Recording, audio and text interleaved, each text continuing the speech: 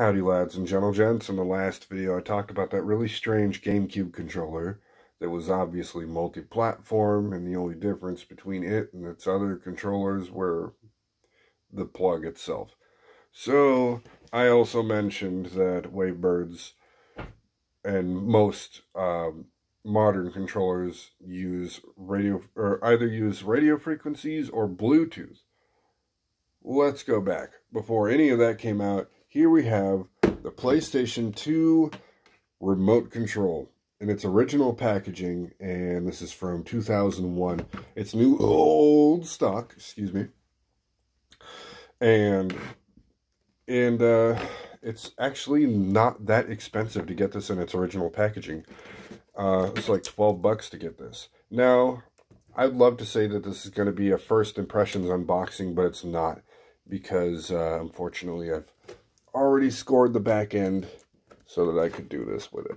So at least the packaging isn't destroyed, but there's some interesting stuff in here that I would actually like to showcase.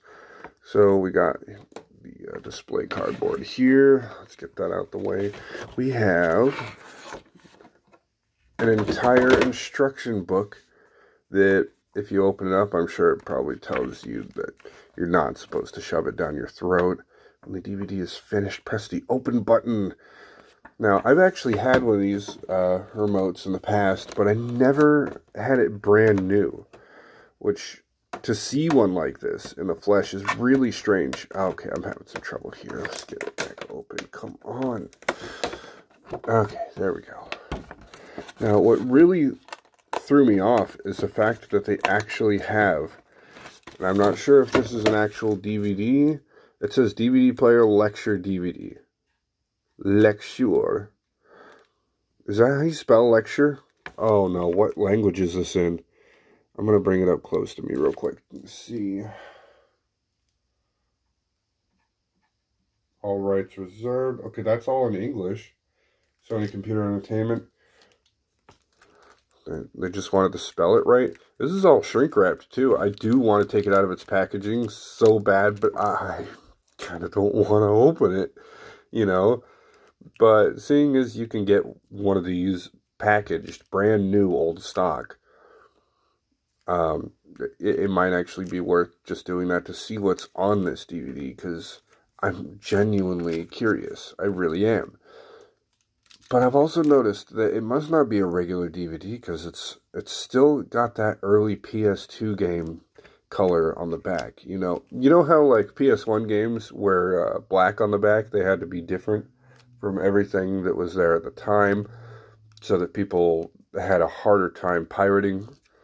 Well, they did that for PS2 games at the beginning, like near the system launch. They had a lot of games like that, and they just switched to regular DVDs after that, and I'm not sure why. But I do want to see this. So version 2.12, so 2.12.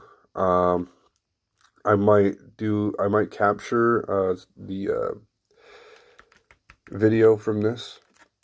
We'll have to see.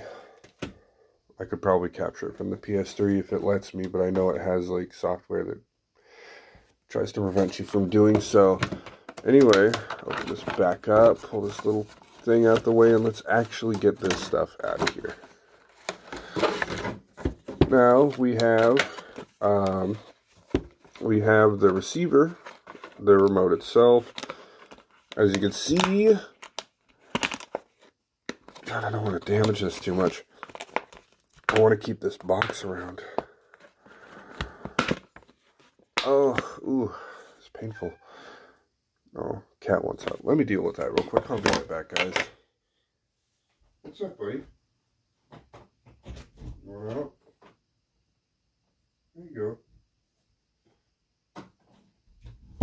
Okay.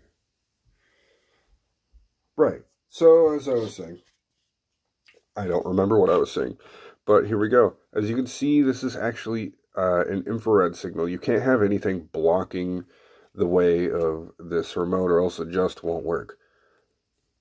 I mean, that even remotes nowadays are like that, unless you have something special. The TV I have in the living room is brand new as of at least a year ago, and it too runs off of infrared, so that's some interesting stuff.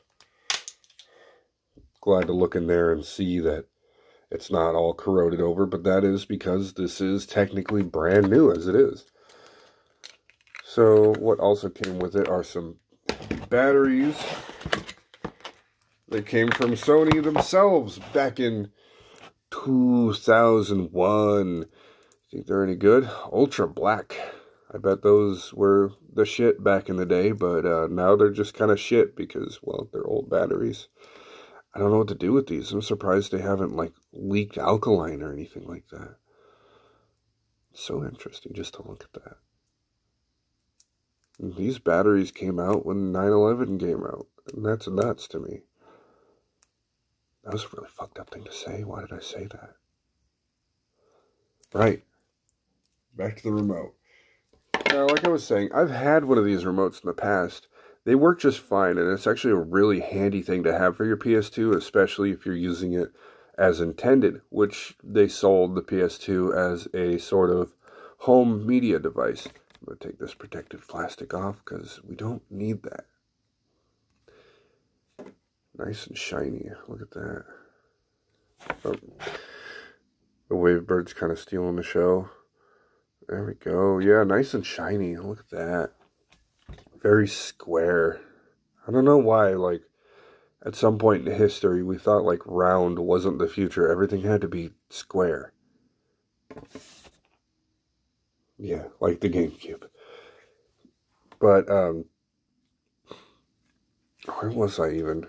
Yeah, no, they sold the PS2 as a sort of media system, and, because it could play DVDs, and no other console was really doing that at the time. When the Xbox launched, they did allow that, though you actually did have to have the Xbox remote in order to do that. The Xbox 360 following suit with the HD DVD drive, which I have one of. I have yet to test it. I had to get the cords for it first. And then the PS3 playing Blu-ray, which my PS3 is my Blu-ray player. So that it'll always be that way. And the PS4 didn't play anything, and the PS5 also doesn't play anything when it comes to media because that shit's dead. Everybody's streaming now.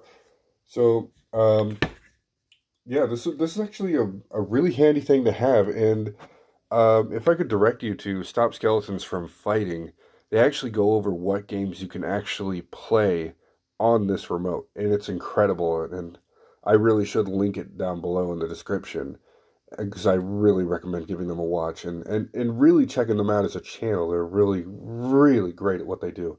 I love them. They're fantastic. I don't have much else to say about this remote, aside from, boy, it looks blocky. I just pulled it out of the packaging and it looks dated, you know. Of course it does. I mean, I don't know why everything had to be boxy and jagged at the time. Like, they just had no clue, you know. But then again, it's just a remote. I can grab another remote from the time just to sort of show that it's actually pretty normal. Here's another TV remote from the time. Rectangular, sharp, jagged, nothing special, but actually now that I look at it, this is actually sharper and more jagged than this. Interesting stuff. I have nothing else to say about this, and I really don't know how to end it. But thank you guys for watching, and maybe I'll come back with that, with whatever's on that DVD, because I'm genuinely curious. I want to know if it's like a bunch of guys in baggy pants being like, let me show you how to use your DVD remote, dude. Pause in the middle of Tony Hawk's 720, bro. Something like that. That's what I'm kind of hoping for. I want it to be stylized, not just like, here's an introduction to your remote, you know? But we'll see. Anyway, thank you guys for watching.